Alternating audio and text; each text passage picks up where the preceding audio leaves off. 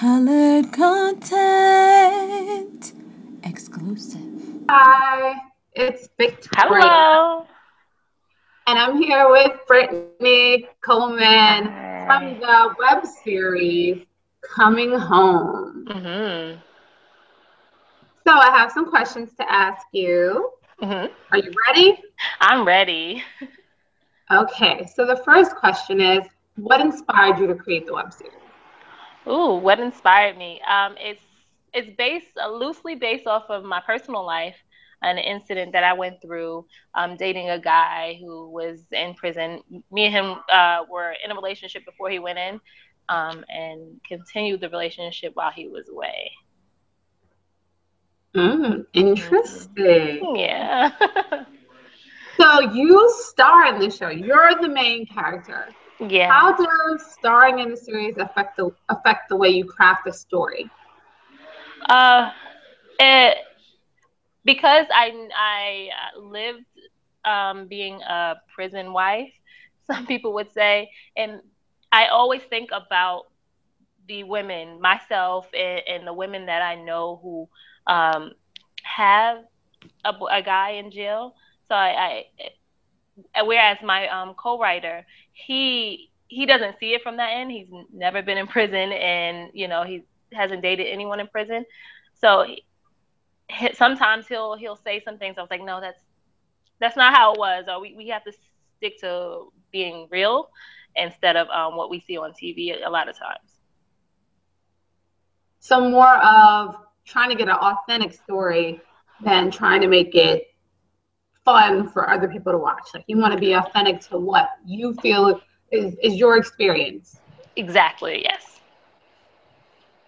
Okay. So moving kind of to another question. Hmm. Loyalty and trust seems to be common themes throughout the series. Why did you choose to play heavily on those themes? Um, it's a loyalty and trust are both two things that I think are really intriguing when people watch certain things, especially when it comes to like Scandal, which is one of my favorite shows. And it just really pulls at people's heartstrings. They really go hard for someone that is loyal and that you can trust. And then when it makes a detour, you get all the tweets and everything. Everyone's tweeting so hard about it. So I really wanted to focus on loyalty and trust and how certain secrets change those loyalties. Yeah, I don't want to like spoil stuff for people who haven't watched, but I'm like kind of shocked at Mahogany. I'm like, really? Okay, Everyone when you says guys that. watch it, you'll totally see some things and you'll be like, why is that Hmm. so? Being a media maker of color, how has digital media been a game changer? Oh, as an actress of color, I was not getting the roles that I wanted, or at least just getting into the room to audition for roles. And, they meaning people who put out the castings, it's always the girl next door, and unfortunately black girls are not viewed as the girl next door.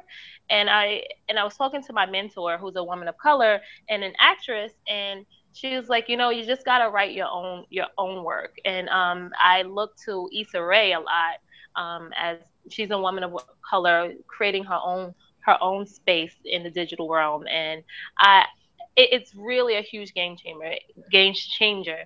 Issa Rae has shows on HBO now, and she's writing for different plays. And I really look to her as a like an idol and a mentor in my head, so to speak. And for me, for my career personally, I just started, so I'm really hoping that this can be a boost in my acting career. I mean, I think so. If people watch it, they'll see the quality in the story and the acting, as well as just the cinematography Mhm. and what level you guys have done just in your first season. So I Thank think you. that's commendable. Thank you so much. You're welcome. What was the biggest struggle creating the series? Oh, so many big struggles, so many. Um, the biggest one was casting for Ryan and for Calvin. We found Ryan, who is played by Riley Smith, via Instagram. But we had put tons of casting out for him. And just the people that were auditioning just did not fit the look that I was going for. So casting was a big obstacle for me for the male roles. The female roles were pretty easy. I actually found Zoe, played by Whitney Johnson, who's Mahogany's best friend in the show, in the same acting class where I wrote Coming Home. So it's pretty easy for that. But casting and then now scheduling shoots has been a big obstacle for us.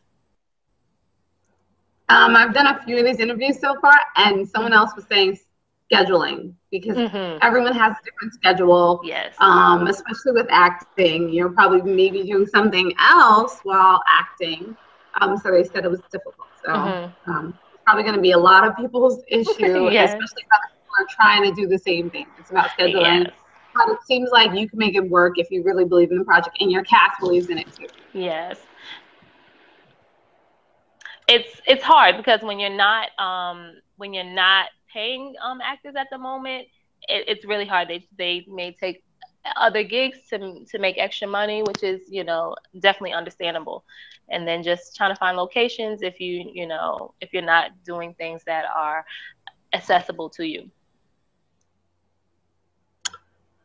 I mean, I could totally see that. And I'm creating web series too. I mean, it's a reality show, kind of different, but still finding locations and finding people who want to work with you is hard, especially on a budget. Zero to 100 possible. Zero.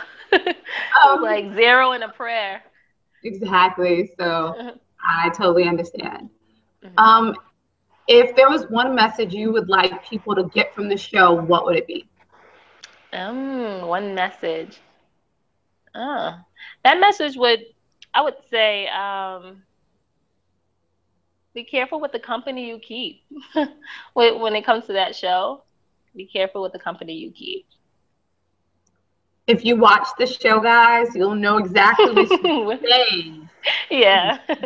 I mean, but either way, you still have to, keep being wary. I can't say anything, but guys, watch it. What can the Coming Home fans expect next?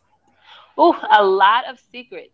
A lot of secrets. You'll see a lot of change in certain characters, and you're going to be surprised by what you see. We really kicked it up a notch. A couple of people the actors, we had a table read, and everyone was like, what just happened? So that was a great feeling just to watch them read it. It was great. So I can't wait to the fans. I have speculations of what's going to happen. What are they? Tell me. I want to hear. And this person is here, and I think this is what's going to happen. But I can't say it. We'll say it after. Okay. If you had an after show, that's totally we'll say it. Do you have anything else you want to plug? So Coming Home is under the Dope Ego umbrella. Dope Ego is the parent company. It's myself. It's owned by myself and my partner Dwayne. And we have other web series coming out. We have a dating web series and a short film as well. We will premiere the season 2 at the end of this month and have a New York premiere. So look out for dates on the New York premiere. Okay, NYC, me too. I live in Brooklyn. Whoop, whoop. Oh, yay! Great, yay! Everybody, please check it out.